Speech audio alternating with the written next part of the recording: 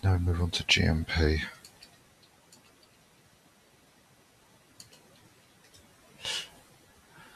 It says here, the first note, if you're running on a 30, or sorry, if you're building for 32-bit but you're running on a 64-bit CPU, you need to specify this variable for the configure command.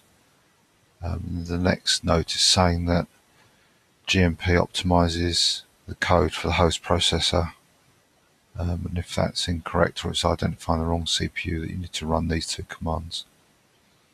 But in my experience, I've not found it to ever get anything wrong, but no doubt there's some probably obscure CPU it doesn't identify correctly.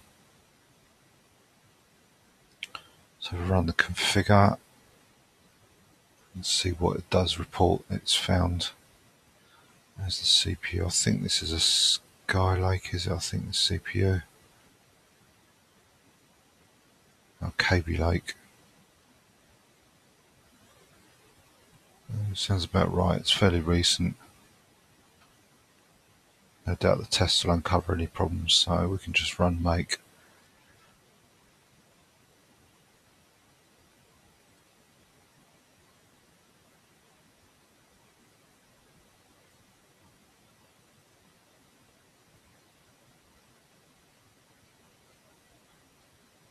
Okay, and we'll make some HTML documentation as well.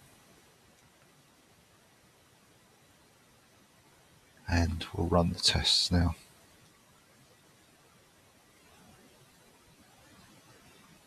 There's actually a caution there about the fact that it might identify the wrong processor. And tests and other applications will respond with a message legal instruction.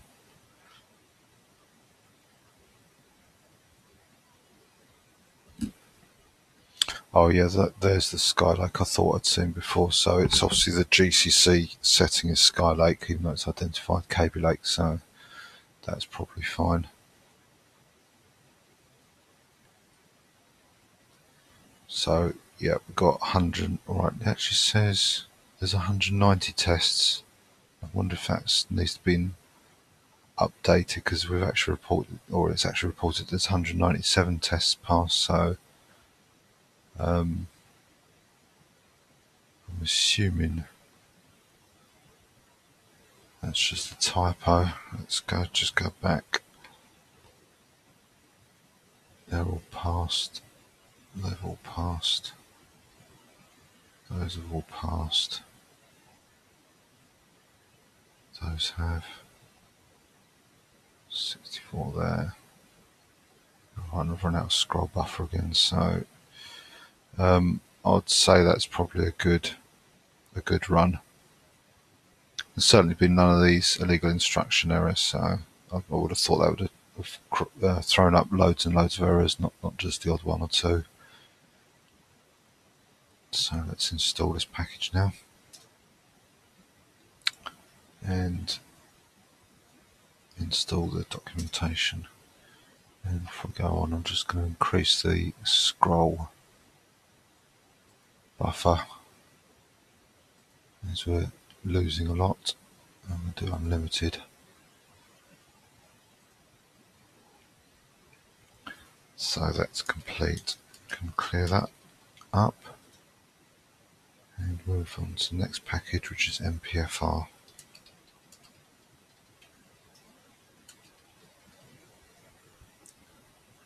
So we'll configure it.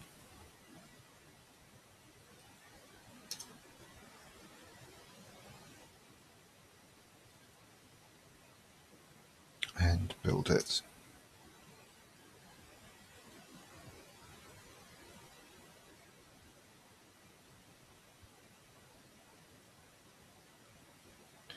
And build some documentation too. And let's do some tests now as well.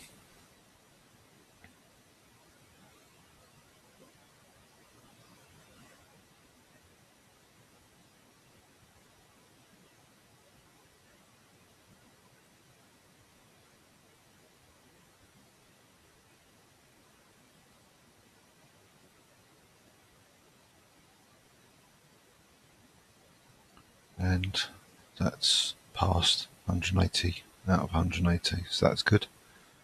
So we can install that and install documentation, and it's complete.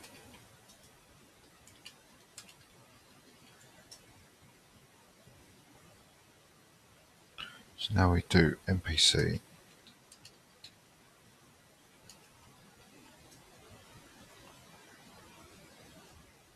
And first off, we configure it.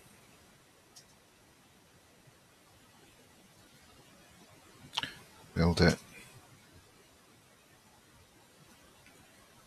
And some documentation. And we'll validate the build with some tests.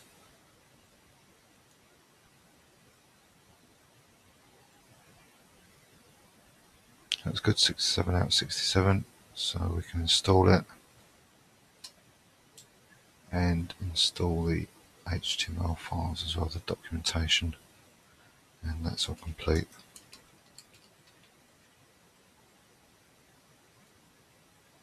So now we're doing ATTR.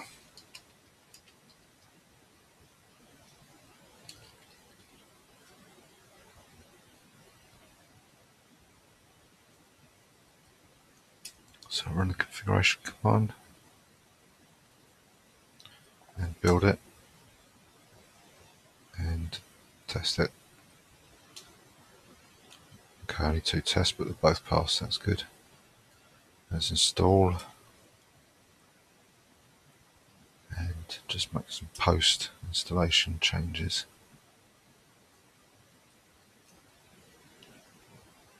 And that's done.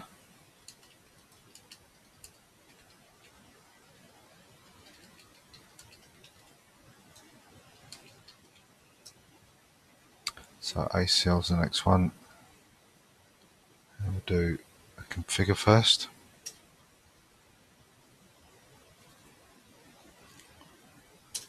Build it.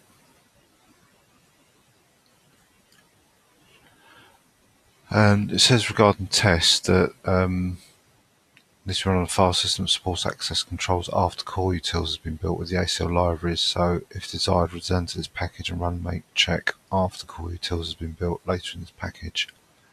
So we can do that. We can just install this for now. Make these changes here. And what I'll do is I'll retain this page, and hopefully when we do core utils we can come back here, rerun it, rebuild it, and run the tests and reinstall it. So we've got a known working system rather than this package, rather than this package we've just built that we haven't tested, which is like an unknown state really, if you like. So I just have to keep a mental note to come back here after core utils has been built. Okay, so let's tidy up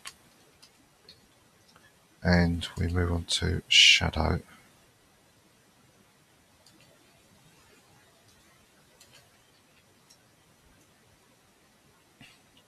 There's a bit here about if you want to enforce strong passwords to go to this appropriate part of the BLFS book. Want to do BLFS, so we'll be rebuilding Shadow anyway, so it's not absolutely necessary at the moment to do that. We can just carry on following the Linux from scratch instructions.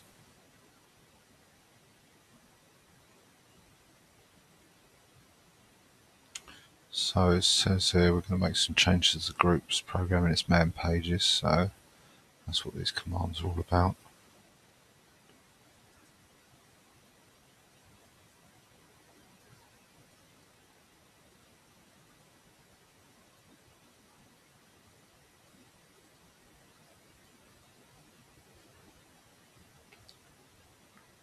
And change the way that the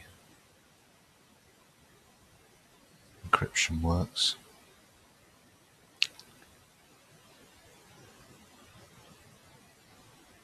And run this command if you've actually gone to the BLFS to install cracklib as well for Shadow.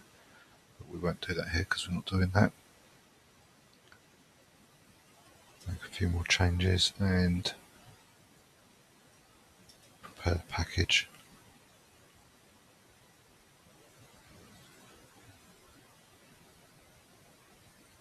and build it.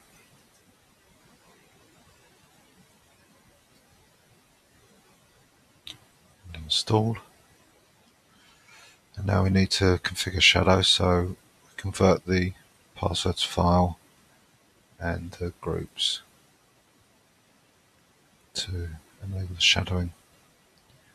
Then there's an optional bit here if you don't want some mailbox files to be created for every user, you can run this setting. So I'm going to be running that because I don't particularly want that file added each time I add a user.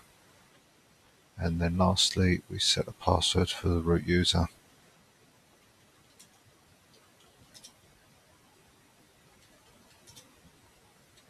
So that's done. So it's worth remembering, well, yeah, definitely remember that password you set here, because this is what you'll need to log into the LFS system when you boot it up the first time. It's the only account you'll have initially, the root account. So definitely make a note of it, don't forget it. Okay, so shadow's done. Let's tidy up and move on to GCC.